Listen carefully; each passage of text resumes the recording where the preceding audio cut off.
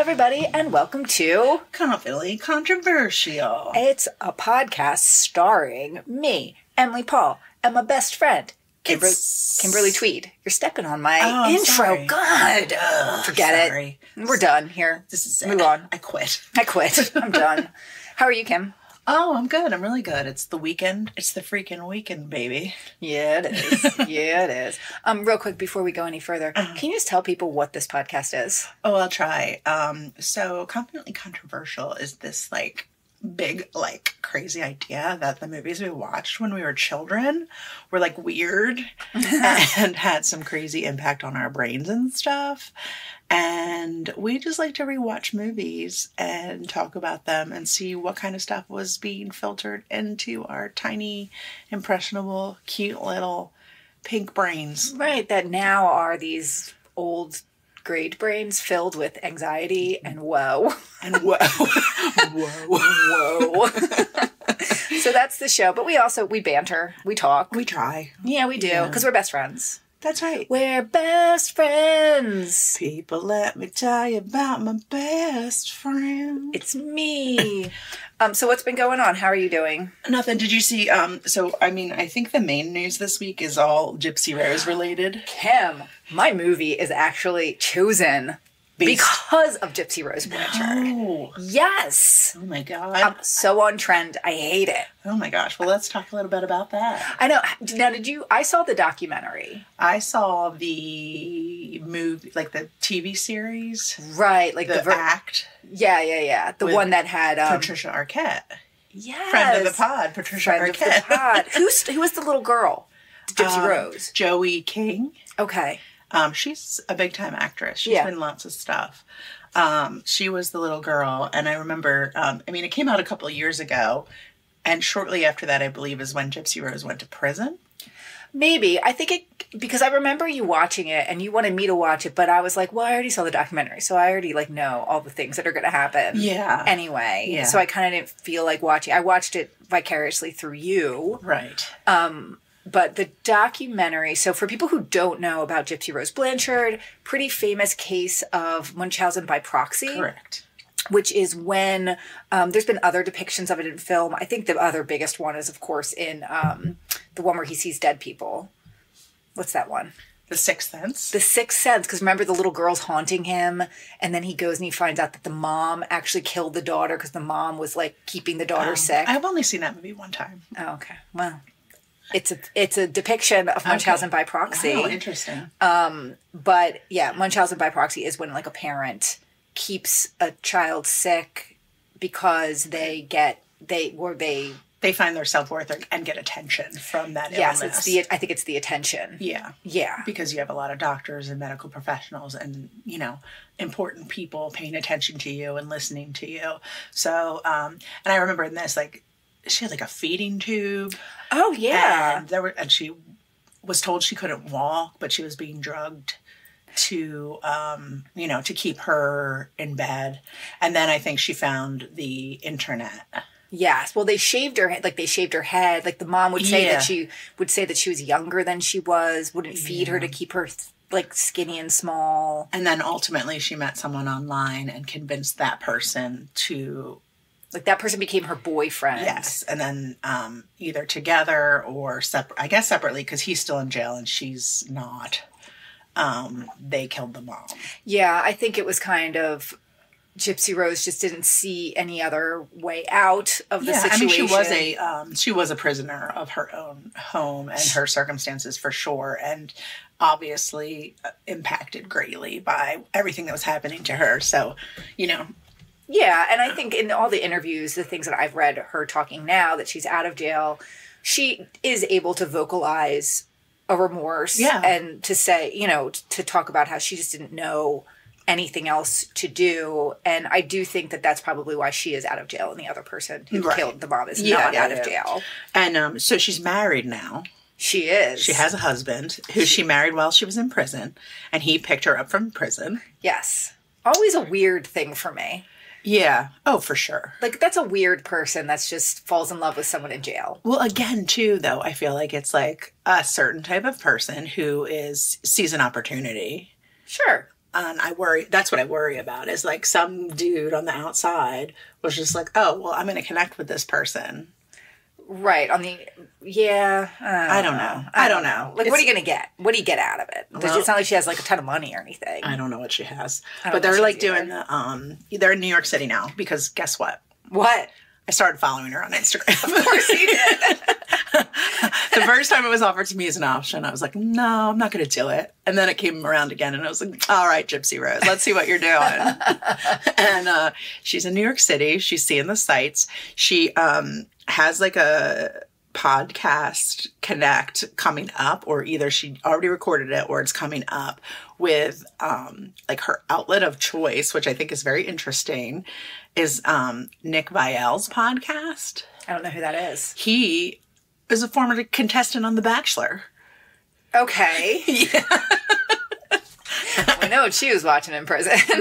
Right. So those prison ladies love The Bachelor. He's very handsome. He was one of my faves. I also follow him on Instagram already. How old is Gypsy Rose? I don't know. I don't know either. I think she's pretty young. She seems pretty young, but I also think that she's definitely delayed. I don't know. She's maybe caught up at this point. Yeah. Like, I remember, because she was in the documentary. Okay. And, like, the mom did not educate. Like, they kept her out of school because she would say she had all these medical problems. Uh-huh. I think they were on that show where she got, like, a free house. Yeah. And stuff. Yeah, and she got to make a wish and stuff, I'm pretty sure. Like, I think she went to Disney. Oh, yeah. And, yeah, she did, because I saw something. You can't get that jealous of her, because, you know, she also had a monster for a mother. No, I'm not jealous of her, but I know that she did, like, the Bippity Bobbity Boutique. Oh, yeah, I saw those pictures, and somebody was just like, who was working that day? Yeah, they didn't look too good. They didn't look too good. And then the other news that came out this week was about that Natalia Grace roses. Or something. Okay. Maybe it's Natalia Grace, who was the little girl who was adopted by a family. I think it was in Florida. It seems like it would be in Florida. And she was like Romanian. I don't know the details. I know. This is the one that other movie is based on. Yeah. The one where she's older than what they thought. Yes. Fascinating as well. So fascinating. So, like, this family had adopted this girl, let's say Romania, probably wrong. And then they started to think she was older than she was, because she has dwarfism. Yes. And they, for all intents and purposes, like, kicked her out of the house. Yeah. But they just did a DNA test. Turns out she's 100% the little person. No, she's 22 or 23 years old. So she was older. She was a child. Because back then she was only like 9 years old. Like, she was a kid. Oh man. What are those parents thinking? I mean, somebody went down like a crazy path. It was just like, she's old, get her out. Right. And the little girl's probably just like, what? Yeah, somebody had major regrets. Yeah. About just the choice they made. Oh. Yeah, rough. So I don't know. I mean, I don't know. Again, you don't come to this podcast for facts. You come to this podcast for us being like, did you hear what happened? And then poorly telling you what happened. Yeah. So look it up, folks. Look it up, folks. Yeah, that story. Crazy. Well, this is all. I'm really excited because of the movie I chose. I think is very much on point with all of these things. I'm scared because you told me that I was going to be unhappy. Well, I changed the movie. Oh, since then? I changed the movie since then. I'm still probably going to be unhappy. Yeah, no, I definitely think you're going to be unhappy. Okay. For sure. So, this movie is from the early 80s. This is from 1981. Oh, okay. And we tend to differ with these movies because, as I've posited in the past, I had an older sister, so I feel like there were, I don't know, I feel like that impacted things somehow. So what you're saying, this is Heather's fault? No, this movie is not Heather's fault. I don't know. I think I probably watched this movie. It was on TV, so I think I watched it at that point. So I don't think I watched it in the early 80s. Okay. I very much remember watching this movie when I was a kid, and I did not understand it when I first saw it. And it certainly impacted me. This was a movie I thought a lot about. Uh-huh. And then it really wasn't until I was older and heard more about it that I really understood more what the movie was. And it's actually kind of It's a very famous movie. It's very famous. It was 1981. This movie had a budget of approximately $5 million. Okay. And in terms of box office performance, it did well. 19 million in North America. All right. And really, it had mixed critical reception. So this movie was supposed to be an Oscar contending role for its star. Okay. Like the star went into this movie like, this is my moment, this is my movie. And then it really actually went the other way. And because of how it was, when audiences saw it, instead of being like this drama, people were more receiving it like a comedy. Oh, no. And it became more like, almost like people were receiving it like a Rocky Horror movie, where people were going to the movie dressed up like it, and it became more camp. Oh, no. The LGBT community really embraced this movie at the time because it was... I actually looked up why they did, which, I feel like it's one of those things where you're kind of like, oh yeah, of course. But because it's camp, because at the time, like it's a female lead. And the female lead is way over the top. And I think they were saying at that time, the gay rights movement was moving up. It has nothing to do with gay rights, though. Okay. Nothing to do with it. Okay. But that community really loved this movie a lot. Okay. This film is based on a book that was written in 1978. And I'm going to have to tell you a little bit about... I'm going to have to tell you what this movie is, really, to go further. Do you have any clue? Have I seen this movie? I don't know if you have, but you've heard of it. You have to have heard of it because it's extremely famous for one line, no wire hangers. Oh, okay. Do you know it? It is Mommie Dearest. Mommie Dearest. Oh. Have you seen it? No. Are you interested in watching it? Because we're going to watch it. We're going to watch it today. This was a movie that my mom referenced a lot when we were kids because I remember that no wire hangers thing. But I don't. It's who? So Faye Dunaway plays Joan Crawford. Joan Crawford is it's a biopic. It's a psychodrama, psychological drama. It's all about a book that was written by Joan Crawford's adopted daughter, Christina Crawford. Who alleged in this 1978 memoir that her mother was pretty abusive. And Joan Crawford was an actress? Joan Crawford was a very famous actress back in the golden age of cinema. She was in that, like, back in the day when people were connected to all the different movie studios. She was in a lot of different things. Her thing was that she would be in these movies where she was like a scrappy, kind of down on her luck person. But she's kind of an interesting character. She started her career as a flapper. And she's really kind of known as being she got in there, she was really gritty, and she became like a really famous flapper dancer. A gritty flapper dancer? A gritty, famous flapper dancer. Sure. And then she transitioned over to cinema. Talkies. The talkies. She's very memorable because she has a very memorable look with her eyebrows, very stark eyebrows. But her career actually went, I think it was like a 40 or 50 year career, because even as she got older, she was still in movies. She actually was in horror movies. She was in that movie, Whatever Happened to Baby Jane, with Bette Davis, with whom she had they famously hated each other. Okay. Which is interesting because, so Faye Dunaway is the actress who plays Joan Crawford in this film. Faye Dunaway, extremely famous. Yeah. She was in Bonnie and Clyde, Chinatown, Network, tons and tons of movies. Okay. Beautiful actress. But people, there's a lot of talk from this film that she maybe wasn't so nice. She was maybe a little too much channeling of the Joan Crawford. But they really make her look like Joan Crawford in this movie. What's it called? What's it called where people, she's method? They said she was method, but they said, there are books written about how terrible she was on this movie set. Oh, interesting. Yes. And it's not even just this movie. She's kind of known for that throughout her career. Okay. And if you read about her, some people are either like, yes, she's very serious about what she does. She demands perfection, so it's one of those things. Well, that's why my question, is it strong, powerful woman stuff, or is it true bad behavior? Well, a lot of the people who say bad things about her are other women. Okay. Which, that happens. That happens. But going back to Bette Davis, so like I said, Bette Davis and Joan Crawford famously hated each other. They were in What Happened to Baby Jane together, which is a great movie. If anyone wants to go back and watch something like that, like, it is a bit of a horror movie, but very interesting. But Bette Davis was on, she hated Faye Dunaway. And she hated both of them? She hated both of them. Okay. She was on The Tonight Show, and I guess Johnny Carson asked her about this movie and asked her what she thought, and she pretty much, like, tore Faye Dunaway a new one. Like, on Johnny Carson. Okay. Was just, yeah, I think crazy. I've seen that clip. I think I've seen that. Okay. But, so it's really, reading about this movie, you hear a lot about Faye Dunaway and just how terrible she was. You also hear, about Faye Dunaway? Yes, about how terrible Faye Dunaway was.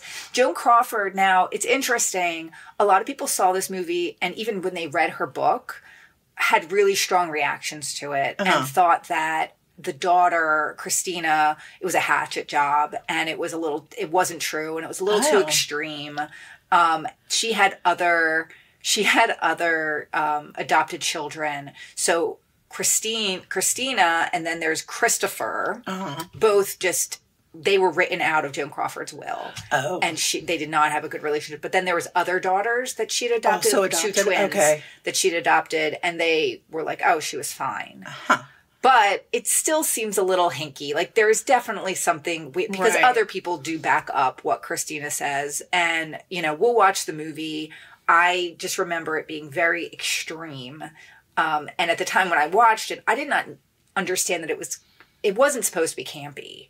But I saw it just as, it was very disturbing to me as a kid watching this movie. Right. Because she's abusive towards her little daughter in this movie. Okay. Like, very abusive. Okay. Where I just remember there's some very intense scenes in this. Huh. And I watched it when I was a little kid. You watched it when you were small? I was definitely a kid. I definitely remember it impacting me, and then talking to other kids about it. Mm-hmm. And because the no wire hangers thing, I think it was out there. Like, I think people said it. So I felt like I was cool that I had seen it. And I remember, like, telling other kids about some of the things from it, some of the scenes from it. Oh, God. Yeah, I know. It's very, very, very, very weird. But this movie, oh, man. This movie got a half a thumb, Kim. Half a thumb? Half a thumb from Roger Ebert. No. Yes, only a half a thumb. And the director, Frank Perry, actually tried to woo Roger Ebert to get a good review. And, like, brought him on the set and, like, let him walk around, all this stuff. And then he was said to be very disappointed when he got his half a thumb. But Roger Ebert cannot be bought. He cannot. He cannot be bought. It had really mixed reception when it came out. Some of the critics definitely panned it. Others really thought Faye Dunaway did a great job. She does look a lot like her. It does have a huge cult following, but it's also in its inaugural the Razzies that they give out every year. So it was the inaugural year of the Razzies in 1981, and this movie won Worst Picture, Worst Actress for Dunaway, and Worst Supporting Actor. But yeah, it's really, I'm very interested to see it. You definitely, in looking at the pictures of it, they really make Faye Dunaway look a lot like Joan Crawford. Is it black and white? No, it's in color. It's in color. It's in color. But yeah, extremely, very, very interesting. Who else is in it? Nobody famous. Okay. Nobody famous. But interestingly, so like I said, so Christina Crawford wrote this book. She sold the rights. She wanted to write the screenplay for it, but they didn't, the director ended up not taking her version of the screenplay and going a different direction. When Christina was involved with the picture, Anne Bancroft was lined up to be in it, and to play Joan Crawford, but was going to do it a little bit less extreme. And then, which I think Christina Crawford wanted. Okay. Because it seems like there was, I don't know, it was her mom, but they also, who else was going to be in it? Who's the one who married Woody Allen? Mia Farrow? Mia Farrow was supposed to play the grown-up Christine in it originally, but both backed out because of the material. They didn't like how the script kind of was going. Right. It probably is a pretty risky thing to star in a movie that's depicting someone else in the business that you're in. Right. as, poorly like that. Right. But Faye Dunaway, like, will not talk about this movie. In fact, like, to this day, like, when she does an interview, it says in her rider, I will not answer any questions about this. And she's walked out of interviews. And she's still alive? She's still alive. Okay. She's still kicking. She's a huge movie career and stage career as well. What, do you know what other movies she was in? I mean, I told you a few before. Okay, tell me. You're going to sit there on IMDb while this movie is on. I know. And you're going to see some of the other things. She's not a Charlie's Angel. I don't know. She's not a Charlie's Angel. She was more high end. Like, she was more... She's more high end. What are you trying to say about the Charlie's Angels? She's a great actress. I mean, she was in Chinatown, for gosh sake. She was in... I don't know what that is. Do you know what Chinatown is with Jack Nicholson? No. Oh, my God. Who are you? But she seems like, even though, I don't know. You never know who to believe with any of these things. But she does seem... this fact made me think she was a little bit of a weird one.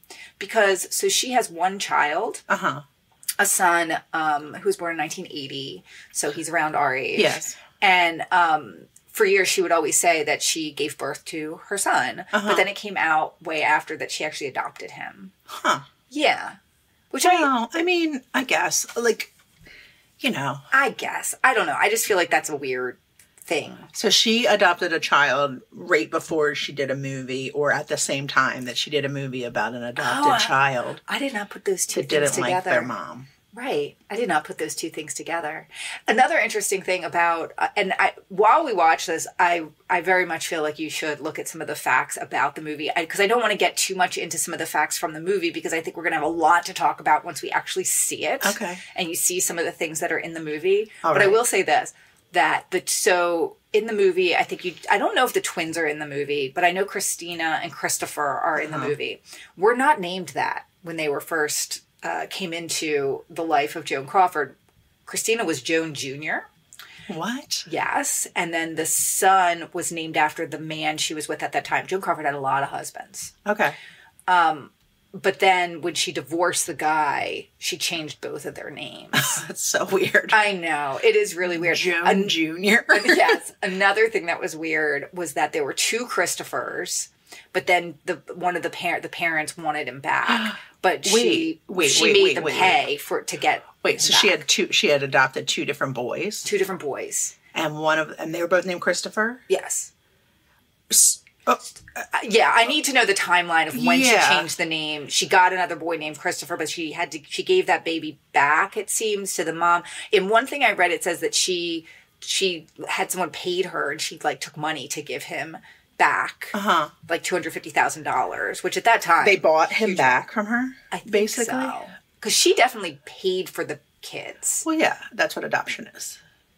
Yeah, yeah, but I also think nowadays it's a little bit more accepted that yes, you're going to pay a lot to adopt a child. I don't know if it was always the case back in the day. I don't know all the stuff with it. Huh. Yeah, very interested to watch this movie because, like I said, I don't know that.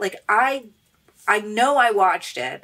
I'm interested to see it because I know that there's some scenes as I watched the trailer for the movie, and I very much remembered a lot of the images from it. I have no concept of what the movie looks like or anything. I don't really remember it except for that wire hanger thing.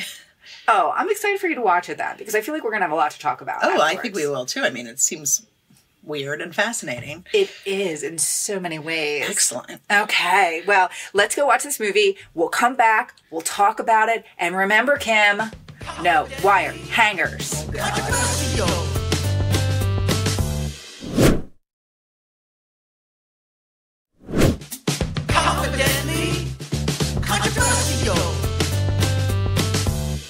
Jesus Christ. I knew you were going to say that. Yeah. What did you think? You've never seen this movie before. Oh my God, I was blown away. So you liked it? I mean, I liked it. What did you like about it? I mean, it was it's everything you want in a movie. You just can't look away. It's so over the top. There's so much that happens. It's fascinating to me that it's about real people. Yep. You're going to be doing a lot of online research. Oh yeah, I'm going to be thinking about this for a long time. Yeah. It's definitely a lot. I mean, let's just talk for a second about the fact that it's visually stunning. The outfits in this, because it's old Hollywood. Yes. Gorge. I mean, amazing, amazing clothing. I want to live in a time where we wear bed coats and with long sleeves. See, I see something like that. It just looks uncomfortable to me. I'm like, did you really sleep in that? Yeah, but it's just so like, I mean, everything was so pulled together. I know. It's just, I think that over time, in our time, we have decided that we value comfort over style. Oh, for sure. Yeah. Everything's way more comfortable now. The fabrics are better. There's more give. But at the same time, to like float around your home in a white gauzy gown with a flask and a cigarette. Something very, very chic about that. Yes, it sounds amazing to me. It's the whole thing. Yes, it does make you think about a lot of stuff. I'd say my impression of it, having not seen it since I was a kid. And I definitely remember a lot about it. I think that when I was younger, I certainly remember the parts when she was younger more than when she was older. And I probably stopped watching when she got older. Yeah. Although I remember some of it. Well, she's mostly younger. It's mostly the daughter, Christina, as a younger person in the movie. And it's played by the same actress the whole time, despite the fact that years are passing. Years are passing, and they have different people playing the younger brother, Christopher. So, like, you've first meet this little girl and her brother's a baby, and then all of a sudden her brother is maybe 2 years younger than her, but she still looks she's still the same actress. But I see why they did that, because whoever that child actor is top notch. She was incredible. She was fantastic. She was amazing. She looked like a little doll. She had this like cute little like little dumpling face. Yeah. And she was a good actress. She was a very good actress. She was very good. I mean, I think that in thinking back on this movie, I remember it being way more, like I said before, I didn't see that it was funny or campy or anything else. I found it very distressing as a young child watching that. No. Yeah, but now as an adult watching it, I'm like, she's not that bad of a mom. I mean, she has a couple breakdowns. No, she's a terrible mom, Emily. Emily. First of all, she's a little upset. She has mental illness. She does. And she's a bit of an alcoholic, too. And alcoholism. Yes. And she's very, like, I mean, she has OCD. Yes. Like crazy. Yeah, yes. I mean, I take back what I said before. She had some problems. And she also beat the shit out of her daughter with a coat hanger. She did do that. She's a really bad mom. Right. You're right. No, she is. I'm not saying that she's not, but I feel like in my memory of it, it was depicted way worse. And in this, it's a little bit more balanced than I think I remembered it. Balanced? In the sense that it isn't all she's Darth Vader throughout. They do try and soften her a little bit. They do try and give her some reason for being the way that she is. And Christina, I would say, is, I mean, when she gets older, she's a little annoying. Yes. But no matter what, I mean, as a kid, okay, so this woman, Joan Crawford, she adopts this girl. Yes. And basically puts her on a pedestal to be this perfect child. But it's very much implied that she's only doing all of this because her career is kind of on the downward slope. Yeah. And she is doing this there's a publicity factor in all of this. Well, yeah, and vanity is a very big part of her motivation. Sure. Like, she's a vain woman. She is. And I think what's interesting, in the movie they show that she dresses like the daughter in some of these photo ops. Yeah. And in real life, if you look up pictures of the real life Joan Crawford with the kids, she always dresses like that, which is really weird to me. Well, and I think that there's a sense of, we'll kind of get there as it gets closer to the end, but as the daughter gets older and becomes an actress herself, there's definitely jealousy there. Well, I also think she very much has this idea that, well, I had hard knocks in my life. And so it's part of my responsibility as a mother to make sure that these kids aren't spoiled and to give them some hard knocks in their life. Sure. And I mean, she says that, and she doesn't want them to be spoiled and she doesn't want them to have everything. But I also feel like, I told you one of the biggest things that stuck with me when I was a kid is early on in the birthday scene. Birthday scene very much stuck with me. But Christina gets this beautiful doll, and then the mom tells her later, well, you can keep that one, but you have to give all your presents away to the kids who live in the orphanages. And it's said that the mom told the press that. So it's very much a press thing. Yes. But for the little girl, she's like, what do you mean I don't get to keep all of my presents? Like, this sucks. Right. And I remember as a child watching that impacted me greatly. That was very like, oh no, like if someone made me give back my birthday presents. You know what I mean? Like as a kid, that's a very big deal. Yeah. And she had to choose the one that she liked the best and all the rest had to be given away. Yeah, Uncle Greg gave her that bracelet. Uncle Greg was let's talk about the uncles. Yeah, Christina definitely has a very weird view of what an uncle is because uncles made out with mommy. Yeah. A lot. So Joan Crawford had multiple husbands. Four husbands. Total. Yeah. And I don't know if Uncle Greg was a husband or not. Uncle Greg didn't seem like a husband. He seemed like a special friend. He was a very special friend. And he was involved in Joan Crawford's life when the children came into the life. And he kind of helped facilitate the adoption because he was a lawyer. Yes. And Joan Crawford, as a single actress living on the fringe, wasn't going to be able to get a child herself because she was an undesirable candidate, which is ridiculous. Right. But I mean, unless they saw her mental health paperwork.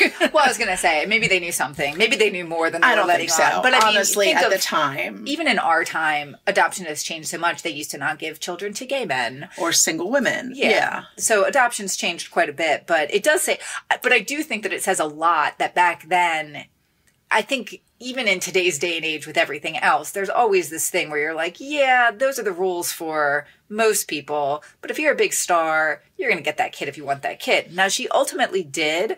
But my guess would have been that someone like Joan Crawford, even at the time, could have gone into an adoption agency and been like, I know you don't usually give kids to single ladies. But, I mean, I'm a pretty big star. You know I have a lot of money. So, yeah, I don't know. Give me one of those kids. I don't know. I mean, she even says, she's like, you're denying a kid a really great life. Right. But at the same time, I mean, the women in Hollywood of that day, like, you very much see it when she goes to, like, Metro Golden Mayer or whatever, and is being ousted kind of because she's getting older. Yeah. And so it was definitely, yes, she was making a lot of money for studios. Yes, she was a very wealthy woman, but she was still a woman. Yes. And she was still very much prized for her beauty and for what she could bring to the studio. And once that was done, she was done. Yeah. Oh, yeah. No, I think she definitely was a woman during times that weren't that great. And they kind of showed that too, that even though she was this star who had all this money, you know, there were moments where there were people who had a lot more power than she did. Yeah. You know, and a lot more money than she did. And I think she was constantly striving for this perfectionism in her home and in her look. And she kind of felt like if she stayed perfect, she could continue to work and continue to have this career. Right. And it's interesting because I did, when I was researching this, read a lot more about Joan Crawford. And she's from Texas originally. Her father was a construction worker, left the family when she was really young. Mm-hmm. Her mother had a few different husbands as well. But she does mention that she didn't have a father either, remember? Yes, but I think her one stepfather actually helped start her career because he ran some sort of like theaters or something. Oh, okay. So he kind of helped her a little bit. But her name was not Joan Crawford. Right, her name was LeSueur was her last name.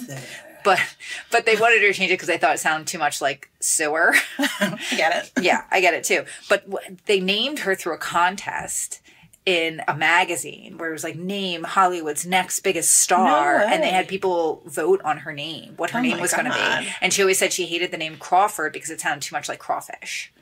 So she didn't like it. From sewer to crawfish. Right. And that's why I thought it was interesting that she named Christina Joan Jr. even for a little bit. Right. But that does lend itself to this idea a little bit more that it was an adoption for publicity's sake. Even though, like I said, there were a lot of people who felt like Christina's depiction of what actually happened was not necessarily true. And now it's generally accepted that it's that, you know, it's got a little truth to it and, you know, a little bit of embellishment to it. But even, as I said before, Betty Davis, who hated Joan Crawford, she even came out in defense of Joan Crawford after the book came out. Oh, really? And said, and was just like, this is a little too much. And the sisters, those twins who aren't in the movie, the twins were very much like, didn't feel like it was correct at all, said that Christina kind of lived in her own world. Well, it's interesting because at the end of this movie, they, pretty much the last scene in the movie is them, after Joan Crawford has died, the brother and the sister, Christina and Christopher, are with the lawyer, and the lawyer's reading the will, and both of them have been left out of the will. Like, she's basically left them nothing. Right. And Christopher says, well, she always did get the last word. And they show Christina being like, does she? Does she?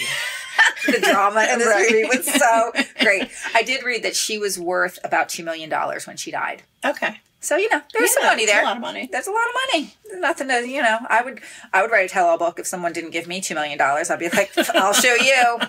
I'll show you. I'm going to write a book. We need to talk a bit about, like, the high drama scenes. Yes. And the most famous one is the famous one with the wire hangers. Yes. What were your thoughts? That scene, to me, was very, very impressionable on a young Emily. Oh, yeah. Stood in my brain a lot. The fact that she comes in, she's got like cold cream on her face, so she looks kind of creepy regularly. And then she comes in and is kind of just, in the children's room looking at all their clothes. And she spots a wire hanger in Christina's closet. Like a dry cleaner hanger. Right. Now, the funny thing that I did write down while I was watching was that we had a lot of wire hangers in my house as a kid. We probably only had wire hangers. I think the plastic hangers were the exception and not the rule in my house. I was looking at the other hanger. I was like trying to figure out like what hanger was acceptable, and it looked like those ones that were like padded, the like plushy the ones, plush ones that were like pink and like pillowy. Yes, with the ribbon. Yes, and every once in a while, like I feel like I have a couple of those in my kids' closets now because some children's clothes come on them sometimes. On them. Right. Yes. But these were the good hanger in their household was the pillow hanger. And it does seem as if there was something in her where she did not want to be a dirt merchant. Yeah. So, well, that she at one point she said something about how like the girl looks like she's from Oklahoma or something like that. Right. Sorry, Oklahoma. Yeah, sorry, Oklahoma, but Joan Crawford didn't like you. So she sees the wire hanger and she literally freaks the fuck out. Yeah, she's like screaming and yelling and waking up the girl. And she's just like, what did I tell you about wire hangers? Yeah, her delivery in this, I can see why people watching this at the time were probably like, what is Faye Dunaway doing? Like, this is crazy. I also see why the drag queens pay Not the drag queens. No, they're part of it. The drag queens do pay homage. Yes, correct. To Joan Crawford. I saw some, like there was some weird article that was like, is RuPaul, highlighting a child abuser or something what I mean? Right. Like, yeah. So sure. There's that angle to it as well. But yeah, so then she makes her get up and then she makes her clean the bathroom floor because she's also obsessed with cleaning. Yes. She has a lot of cleaning people. And she goes and she cleans a lot herself. And in the beginning, she's like on her hands and knees scrubbing the floor in heels. Yeah, it's pretty great. Socks and heels. Yeah. And then she's like, has to check the work of the cleaning people and moves this potted plant. And it's like, you have to clean you have to move the tree before you clean the plant. I'm not mad at you. I'm mad at the dirt. Yes. It's pretty great. But so she makes little Christina get up and clean. Now, the other thing interesting in this, so she's got a little brother. Yes. And the little brother always is wearing a little harness. Canvas and you harness. see it when he's a baby. Yeah. And then you just continue to see him always wearing these little overalls and always wearing, they're like lederhosen, what they have this kid in most of the time. Yeah. And then he always has this little harness on. But then I read, and she makes a comment, and I remember this also stuck with me as a kid. She's like, strap yourself back in. And the sister says that to the sister brother. says it to the boy, strap yourself back into bed. So it turns out that they did that because he was always strapped into bed when he was a little kid so he wouldn't get up to go to the toilet. To which I'm like, why wouldn't they want him to use the toilet? They would rather he peed in the bed? Yeah, that's weird. And I think there's something else going on there, but I don't know what it is. Okay. Well, we'll continue to investigate that. I assume it probably had to do with one of the uncles or something like that. Oh. Maybe he was coming in and try to sleep in her bed or something. You know what I mean? He was probably looking for the affection of his mother in the night. Oh, okay. You know what I mean? And he's no. We're going to put you back in bed. Although he can obviously unhook himself. Yeah, I don't really understand it. I mean, it's very, very weird. Yeah. The whole thing was very, very weird. Super weird. But yeah, the little girl, there's one scene. So after that, the mom's like losing her fucking mind. She just pretty much just throws Ajax. Comet or whatever it was all over this like dark blue tiled bathroom. Right. And she walks out and Christina's there by herself. She's got Ajax on her face and her hair's a big mess. She's sleepy. And she just goes, Jesus Christ. It's the best scene in the whole movie. It's the best scene in the whole movie. It was pretty great. It was pretty great. But yeah, I mean, overall, I found it to be a very enjoyable movie. Well, there's another scene. Let's talk about the other abusive things. Like the daughter's at the table and the kids are very young and she has them eating like rare meat. Sure. Because she said it's good for them. Sure. The doctor said it was good for them. Which, like, that tracks for the time. Probably. Yeah. But at the same time, like and I had to do that too, where you just sit at the table till you finished your dinner. Oh, yeah, me too. And so she makes her stay at the table like all night long. Right. And but then she like takes the food and puts it in the refrigerator and then the next night serves it to her again for dinner. Yeah. And she finds her and she's fallen asleep and she takes it again and puts it back in the refrigerator and then serves it to her again the next day. Oh, yeah. So like. Abusive. Yeah. Yeah. Oh, for sure. Psychologically abusive. She like knocks down, not knocks down, she cuts off all of her hair at one point. Oh, yeah. Just because she's like, literally the little girl is just playing. Pretending to accept an award in the mirror. Right. So she freaks the fuck out. Yeah. And chops off all her hair. And then Christina goes to college or to boarding school and she makes out with a boy. And, you know, the mom freaks out and says that she's a floozy or something. Right. And she gets mad at the school and says they're running a teenage brothel. Yes. And they take her out of school. But you can also see, so yes, overall, I take back what I said before. Joan Crawford's pretty bad. Okay. In this movie. She strangles her when she comes home. Okay. I didn't say the right thing. Okay. She's not that bad. She just almost kills her multiple times. Right. Exactly. So it's fine. It's funny. It made me think, because what we realized, and I did not realize when we were talking about it in the earlier section, is that documentary about Gypsy Rose Blanchard is actually called Mommie Dearest. Yeah. So very much related, these two things. I had not remembered that. Yeah. But I also thought about, have you followed that story about the woman who was recently, she's in jail now for abusing her kids. She's a blogger. And she's on TikTok a lot. Yeah, TikToker, sorry. So that made me think, the whole thing with the food made me think of her, because apparently her thing was, she's like wouldn't feed her kids. Yeah. And she like made them do hard labor outside when they were young.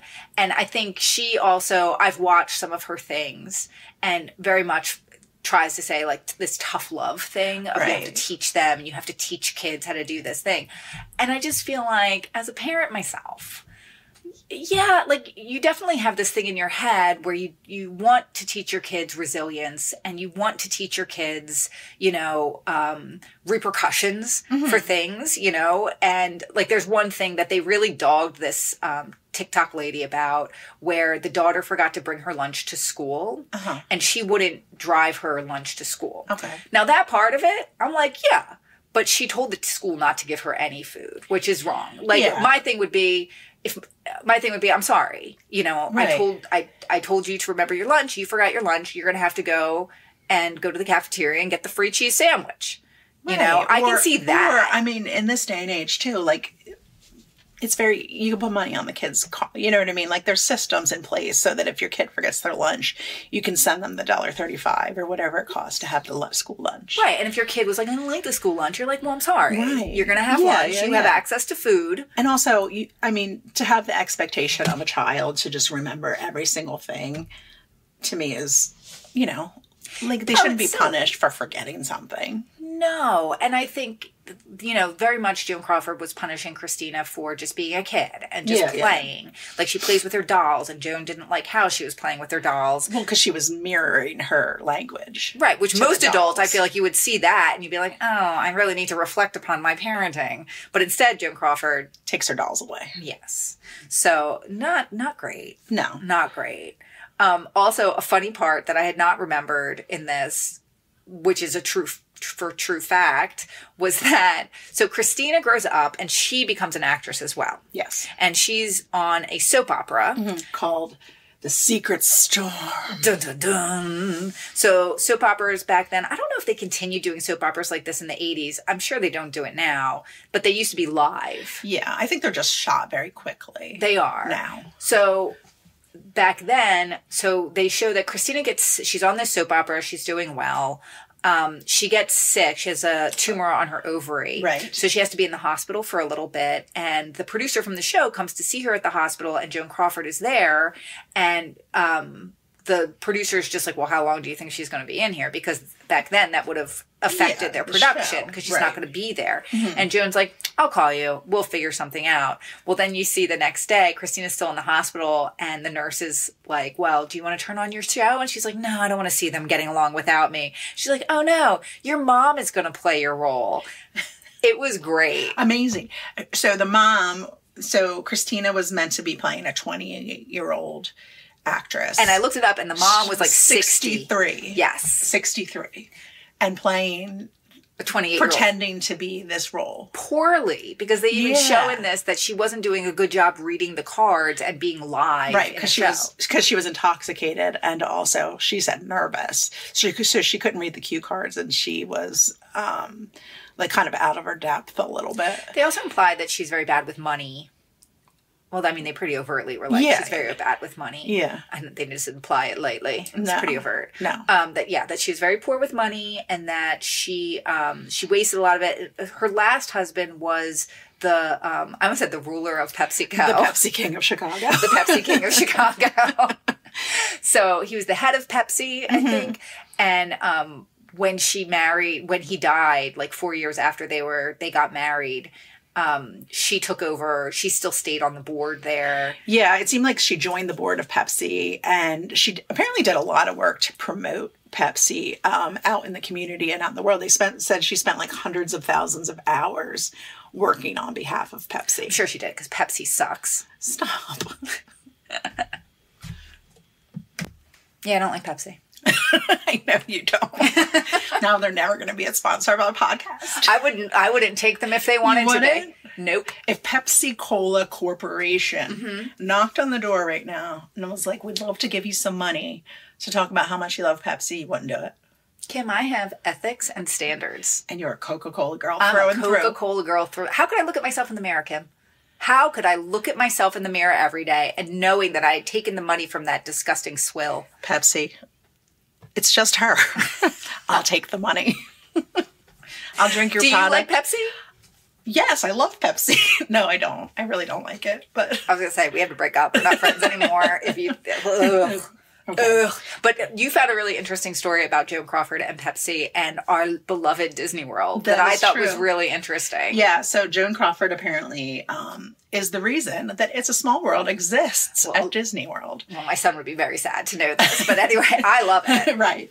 So at the time, Joan Crawford approached Walt Disney about adding another, building a ride that Pepsi could sponsor. It was for the World's Fair, yeah. And they said, Carousel Progress and something else. Lincoln, which we just talked about at the last episode. Yes. So both of those were already in the World's Fair, and Disney was like, I don't really want to do a third ride, but he needed the cash. Yeah, he did. So because he wanted to buy land in Florida for Disney World. Woohoo! So he created a ride that Pepsi could sponsor, and it was also in combination with UNICEF. Right. So that's why you have all the children of the world. All the children of the world singing together in glorious harmony. Yes. That ride, I enjoy that ride. My father is just appalled by it. My husband hates it. My son, famously, youngest son, we took him to Disney, and he went on this ride, and he was just put his hand in his head and was like crying the whole time. Yeah, it was the first ride of the day, and it was a little rainy day, and I feel like we thought he was off for another reason. Like, we thought he was sad about something else. And he was just being like cranky. Yeah. Yeah, that's what I thought. He was just being a little bit cranky. But then we got off the ride, and I said, Win, what's wrong? And he said, I'm terrified. The dolls were singing. So he was extremely scared by that ride. Yeah, it was sad. It was really, really sad, but also kind of cute. Yeah. Also kind of cute. And then that guy recently took off all his clothes and ran around inside that just the ride. Me. I didn't like watching that video. He was clearly having some sort of mental break. He was. It's a Small World. I know. And he was like climbing in the structures, and I was so upset. It made me so anxious that he was going to break something. Oh, yeah, I didn't like it. I also just felt, you could tell that he wasn't just some person who was, you know, being an asshole. Right. He was someone who was having a mental break. Yeah, and that's why I felt like it would have been very upsetting for me. If, like, even watching it was a little bit upsetting. Yeah, there were a lot of people that were filming it who were riding the ride. And, like, initially the guy was just, like, walking around inside of it. He had gotten out of his boat. But I also think it was interesting that all in the footage, when you see it, in my recollection of it at least, no one's really yelling at him, which makes me feel like the other people who were on the ride could tell that there was something wrong. Yeah, for sure. So they weren't like yelling at him or being like, "Hey, guy, put your clothes on and get off of there." Yeah, like, get away from those dolls. Here. Yeah, right. Yeah, people weren't upset about it in the normal way. People get upset about things like that. Yeah, they were more like, "Somebody come help him! Come help him! Come help him!" And that's the thing too. Like, I feel like on all of those rides, Disney knows like immediately when something like that's happening. I remember being on the Frozen ride once, and like someone around us like either like leaned or sat up or stood up, and immediately over the thing, please sit down. Oh, it's like there's constantly people monitoring for like things going weird. Let me tell you a nice Disney story real fast, because since we've gone in this direction, and you know I like it.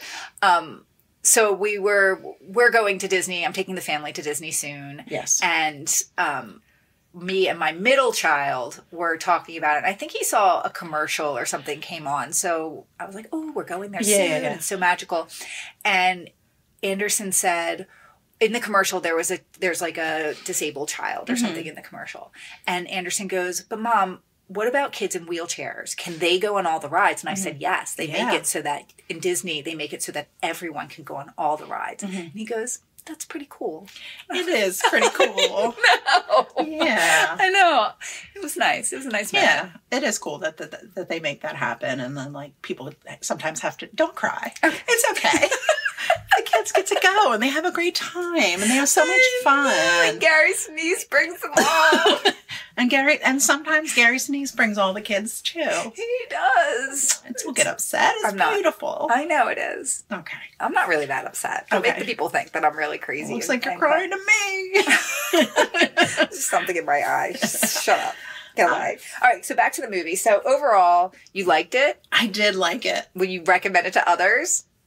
Yeah, I don't think anybody, I mean, I don't know any others and that will really watch it. Well, I know that, you know, other people mainly your family, often judge my choices. Oh, and they're going to judge this one 100%. But you're going to back me up. I am. I'm going to say it's weird and kooky and you should watch it. Exactly. They should watch it. It's one of those movies where I feel as if it's such a notorious film, and it's a notorious film for a reason. Yeah, and I had no idea the background of it. Like, I knew the wire hanger thing was like a quote, but I had no idea that this was based on real events. I had no idea that this was like based off of a book that this girl wrote or who the people involved were. Yeah. And I think that, I mean, say what you want about the over-the-topness of Faye Dunaway. She did do a good job. Yes. You cannot look away from her performance for the whole thing. No. Even when they have her aging and things. I looked it up. She was about 40 when she did this movie. So she plays young. She plays old. I mean, she does a good job. Yes, it's nutty, but at the same time, she's committed to the part. Well, she definitely is like, this is her POV of who this actress was. The movies I've seen Joan Crawford in, she is like an old-timey actress like that, you know, very over the top and dramatic. She's a dame. Yeah. So I feel like Faye Dunaway, she was method. She committed. Yeah. If she was a jerk to people on the set, that's not nice. You should always be nice to people. Yeah, you should always be nice to people. Even if you're working hard. But I've also heard those stories of other actors who are method in their films, and they refuse to speak to other people on the set. They refuse to speak to their co-stars. They don't interact on set with other people because they're fully committed to the part. And then, like, afterwards, they'll be like, "Oh, hey, it was great working with you." You know what I mean? Like, once that they're not shitty with them. Yeah, they're just kind of like, they just don't. I agree with you. Well, I agree with you the fact that there may be a double standard going on here between a woman who's being method and a man being method. Like, no one's saying Daniel Day-Lewis was difficult on the set. No. Because he was method. Right. But I think that all of those people... I don't know what it takes to give a performance like that, and where so much is riding on you. Millions and millions of dollars are riding on you being able to do a good job in a thing. I understand that that's probably pressure. I would hope that even people who are being method still would be kind to people. Yeah. Yeah, but at the same time, the whole idea of being embedded into a character like that deeply is that you on-set, off-set, in your spare time, in your free time, when you're home, you are channeling this person and the way this person would be so that you can fully become that character. So if Faye Dunaway is becoming Joan Crawford, who's a real dick, she's going to be a real dick all the time. Sure. So... Well, I guess if you can... then you have to have everybody on the set understand that. Should be more understanding of that and say, this isn't Faye Dunaway. This is Joan Crawford. Right. But like, you know how I said before that Faye Dunaway will never talk about this part? Yeah. She has said that she feels like Joan Crawford haunts her. Yeah. I see that. I've seen a lot of the articles come up like, why doesn't Faye Dunaway want to talk about this movie and stuff like that? I mean, you did a good job. I think she did a good job. I think that at the time, they were very upset at the time because they originally started, when they were doing the marketing for this, it originally started as a drama, and the marketing was marketing it as a serious movie. But then because the reception was more people laughing about it and it became more like a Rocky Horror, they changed. It's a serious movie. Right, but they changed their marketing of it. And a lot of some people actually sued them because they changed the marketing from being like this serious movie to being, come see the baddest mother of them all and bring your wire hangers. They leaned into it because there was money to be made. And they did make a lot of money on this movie, but people were really unhappy about it. And part of Faye Dunaway's contract was they had to promote her for a Best Actress Oscar for this movie. So it was kind of like joked about. Right. And, I don't think fair. I do think she did a good job in this movie. It's intriguing. It holds up. Those eyebrows. Those eyebrows. That was, Joan Crawford committed to that shit. That wasn't Faye Dunaway. Right. That's a look. That is a look. Man, I know. I thought about that. Like, how do you look at yourself in the mirror with those big fake eyebrows and be like, I look my best? My Aunt Helen had big fake eyebrows. Sorry. Because she shaved off her eyebrows when she was younger and they didn't grow back. So she always penciled in her eyebrows. They didn't grow back? Is that a thing? It was a thing for her. They didn't grow back. Okay. But they reminded me of my Aunt Helen. Oh. She was an interesting lady. She wore like pantyhose with open-toed shoes and these like really shorty shorts and these like little sets. And then she had these terry cloth rompers that were like these terry cloth rompers. Yeah, that was like a one piece, off no sleeveless. She wore that with pantyhose and heels? Yeah. And little kitten heels. She was channeling and they're drawn on eyebrows. Okay. Yeah. She was a fan of Joan Crawford. She was something else. Yeah, sounds like it. I need to see a picture of her. I'll look for one. Okay, good. Thank you. Maybe Aunt Helen needs to be on Instagram. She does. Because she sounds fantastic. She was. Do you have anything else to say about this wonderful movie that I shared with you today? I do thank you for bringing it to me, though. That makes me happy. Always happy to share something that you actually enjoy. I did enjoy it. Good. Next time I'll try and get one that you hate. Oh, good. Balance it out. I can't wait. So you want to hear how James Spader connects to this lovely film? I do. I wish you luck. That actually wasn't as hard as I thought. So Faye Dunaway was in Chinatown, famously, with Jack Nicholson. Also a great movie. Highly recommend it. It's, sure. Peak Nicholson. So James Spader and Jack Nicholson appeared together in the film Wolf, which was released in 1994. Okay. That's a horror film in which Jack Nicholson plays the lead role and he becomes a werewolf. Yes. And James Spader plays a character who is Jack Nicholson's protege who betrays him. Protege wolf? I think he's just like a protege, like in his normal life. Oh, okay. Maybe doesn't know that he's a wolf, but then he betrays him when he finds out he's a wolf. I haven't seen this movie. Okay. I'm going to guess. Yeah. That's when he betrays him, when he's like, you're a werewolf. Wait a second, buddy. You're a wolf. Like, I'm going to have to tell somebody about this. I can't have a protege or a wolf as a mentor.